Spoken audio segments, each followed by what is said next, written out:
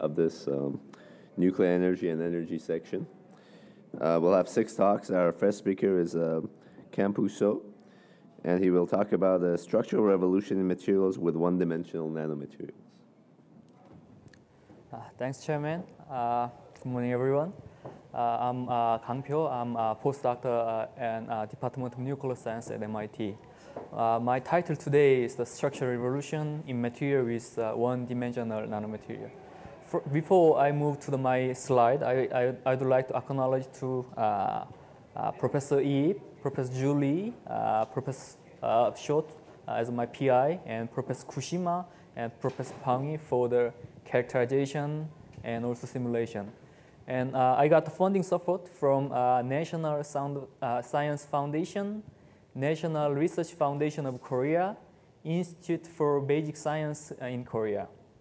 So what I'm going to cover today is that basically related to the material issue.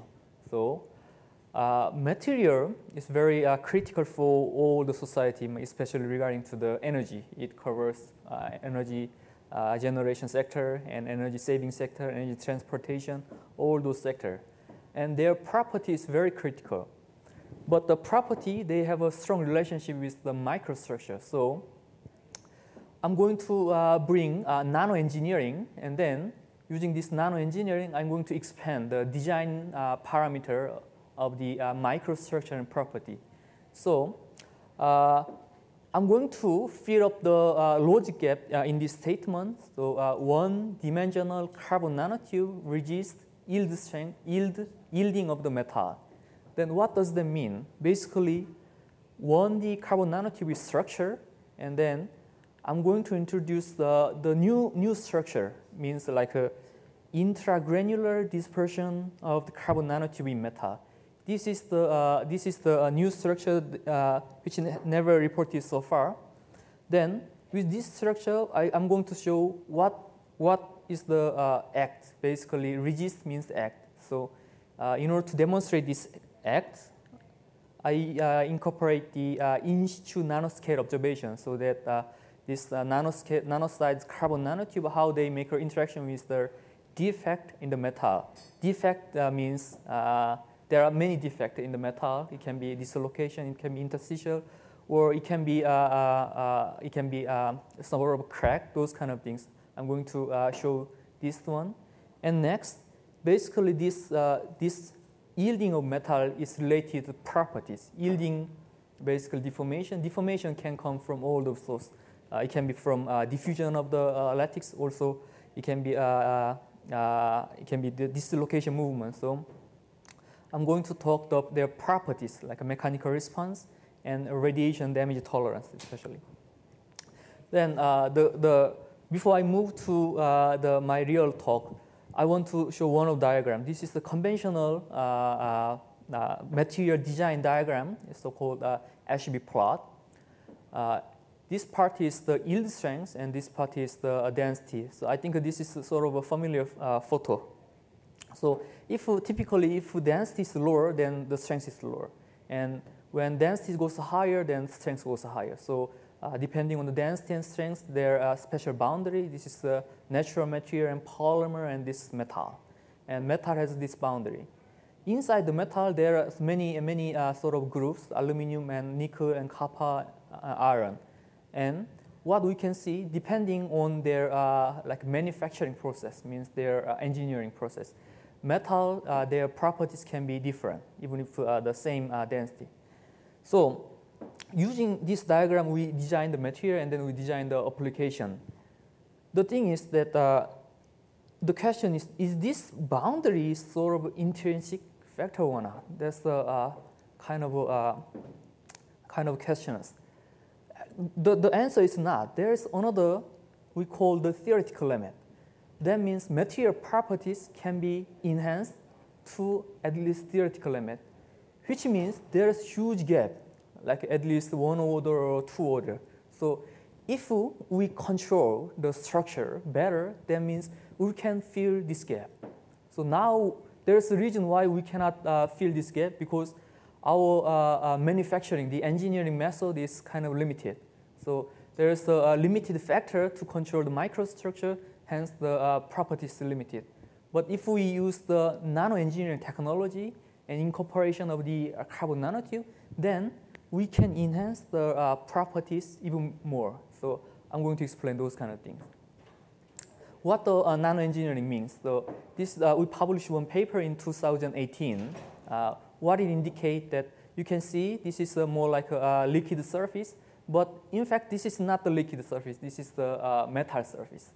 In metal surface in nanoscale, because of the atomic diffusion is much faster, so it acts as like a liquid. And using this liquid-like behavior at the nanoscale, we can incorporate the carbon nanotube inside the metal.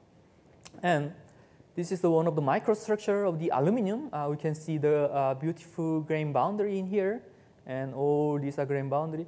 From this view, we cannot say that what is the special for this microstructure. However, if we point out this one, looks like some dot, some defect. When we measure the high magnification of the TEM, we can see there is the carbon nanotube, and then we can see the lattice fringe here. The important thing in this microstructure is that the carbon nanotube in here is not sit in the boundary. It is sit inside the grain. That means carbon nanotube can interact with all sort of defect. So I have a beautiful video how this carbon nanotube can make interaction with the defect.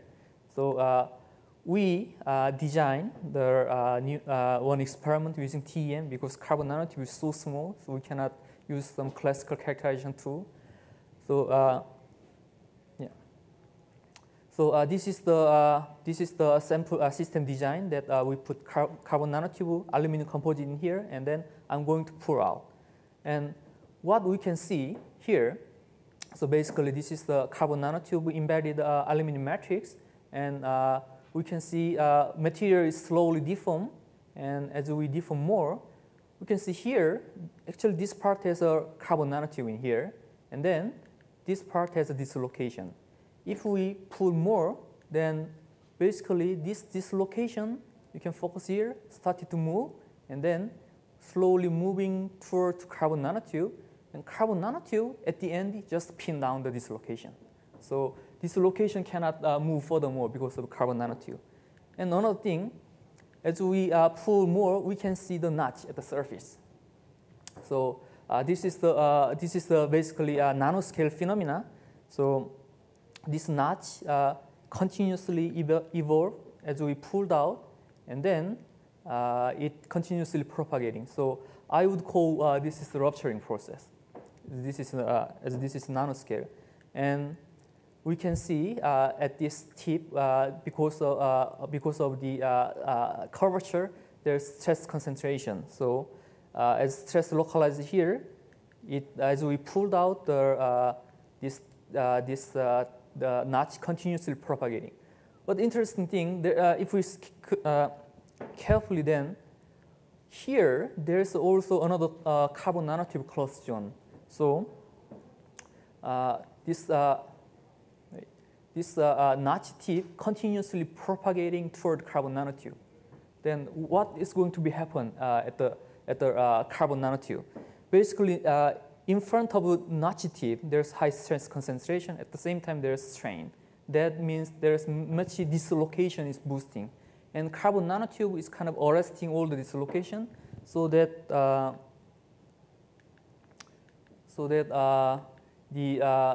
this part become harder and harder. So eventually, at the end, this tip, the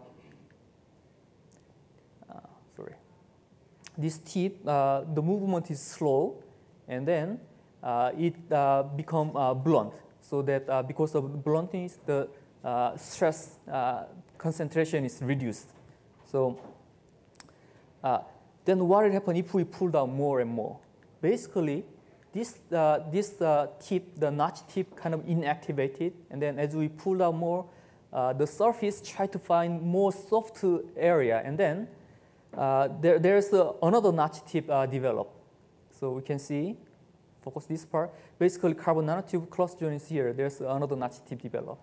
So first notch tip just stopped, and then second notch tip developed, and this notch tip continuously propagating more and more.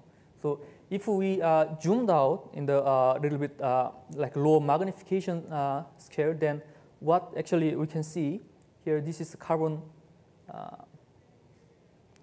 This is carbon nanotube cluster zone, and then we can see the first rupturing become second rupturing, and then there's also another rupturing. That means between these the rupturing process, the notch tip split into two.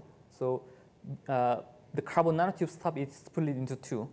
So we can see two kind of second rupturing, and then one of the rupturing eventually connected to the fracture. So this is happening at the nanoscale. Then what would be the implication in the bulk scale? So we did some simulation here that carbon nanotube just continuously block the dislocation, but it never break down. Even though dislocation come several times, it never breaks down. So even if carbon nanotube from the elastic formation. And what we measure is in the bulk sample, we measure hardness and then convert into the yield strength. And we can see the yield strength is originally here, but as we put the more carbon nanotube, it reached to the mild steel, and then it reached to the carbon steel, and then eventually it reached to the tool steel. So aluminum, if we just suppress the dislocation motion by adding carbon nanotube, then the strength can go higher than beyond the conventional alloy. At the same time, we can see this rupturing process. This is the rupture tip length. As we pulled out the sample, rupture tip length goes higher and higher, longer and longer. And then eventually, typically, it developed to the crack, as we can see in the continuum mechanics. And also, eventually, it moved to the fracture. That's the typical situation. But because of carbon nanotube pin down this rupture tip propagation, it split into two, second rupture and third rupture. And if we're thinking about the bulk scale, then this kind of process is multiplied more and more. So when we see the stress strain curve, and we can see elastic region, and then uniform deformation and non-uniform deformation. Of course, because of the pinning effect, the strength, yield strength, and then tensile strength goes higher. And because of the crack tip arresting, actually adding carbon nanotube, we can see this non-uniform deformation extend more and more. Because of that, the fracture strain goes higher. I think this is the new phenomena by adding carbon nanotube, because typically just zero dot precipitation cannot have this kind of phenomena. And because this phenomena, what we can see is that aluminum composite originally, aluminum alloy originally sitting here, but we can bring these properties to the somewhere in the theoretical limit. This is one of the examples. I'm not saying only aluminum, but also another metal is increased. I have demonstrated. And another thing is the carbon nanotube inside the grain not only make an interaction with the dislocation or something, but also point defect like interstitial and vacancy. And we did in situ TM, and what it said that we during TM measurement we do ion irradiation. So what we can see, this is carbon nanotube, and then there's the black dot. It's all sort of the defect cluster. And as we do irradiation more and more, this defect cluster, you can see, moving toward carbon nanotube. So carbon nanotube kind of absorb all sort of defect, so that basically it minimizes the radiation damage. And also, not only just interstitial vacancy, but also like a helium sort of fission byproduct, it can carbon nanotube can accommodate. So one of the example, this is the aluminum TM image after the heavy, severe helium-ion irradiation, we can see huge void swelling, and then we can see cracks. But if we add carbon nanotube, then void swelling is much smaller than the one without carbon nanotube. So we assume that carbon nanotube absorb all the helium and then outgassing because of this percolating network. So that means in terms of volume swelling, at least carbon nanotube can be can make it 20 times smaller. So the effect of carbon nanotube regarding to the radiation damage, basically carbon nanotube can boost the recombination, and also it can outgas the helium. And carbon atom, they have a strong binding energy, something like 7.4 electron volt per atom. So even if they knocked out because of irradiation, they reconstructed, and also even they form sort of carbide, then carbide is still nanostructure, so they can provide interface. This is how we can enhance the radiation resistance. But all the region is because of structure. Carbon nanotube has an intragranular structure. So the research basically started from the in situ nano characterization, and then we optimize the structure. And because of this new structure, we can get the new properties. So eventually, we can move to the special application. So what the nano engineering one disperse can do, basically nano engineering enable new paradigm for the creating novel structure and high performance material. So in terms of structure, carbon nanotube we can make an intragranular dispersion, which is very effective to enhance the mechanical and radiation properties. So we observed in situ nanoscale to demonstrate this phenomena. Striking effect is that carbon nanotube act like force dislocation, except they are not mobile and cannot unalive each other. Okay. And also, in terms of the fracture mechanism, carbon nanotube can efficiently block the crack and rupture tip propagation. And also, in radiation, we can see dynamic evolution and convergent diffusion of the radiation-induced defect to the CNT. So this is my last slide. Thanks for your attention.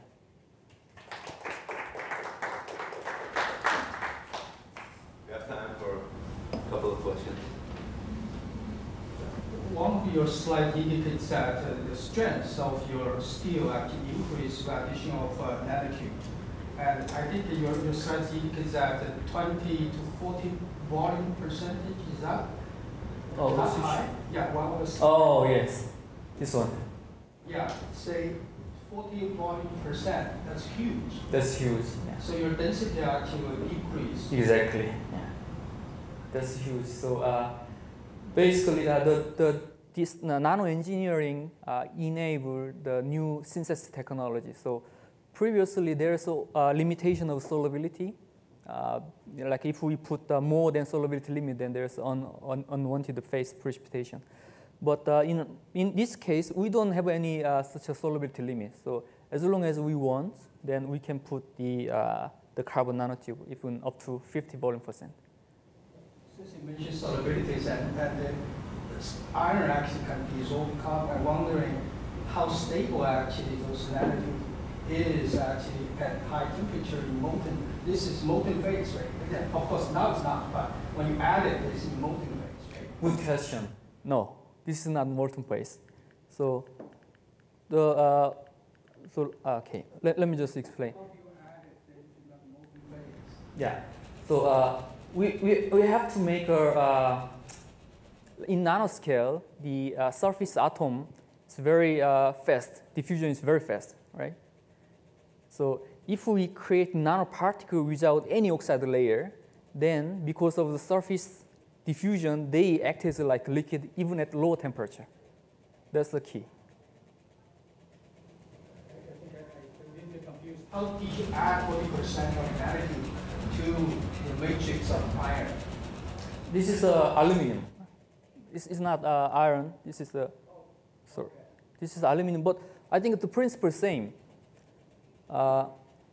Just imagine that we have a 10 nanometer of the metal particle, and without surface oxide layer, metal particle, the surface fraction is really large. So if we close two metal particles, together, then they become one particle because of surface diffusion, sort of welding, right?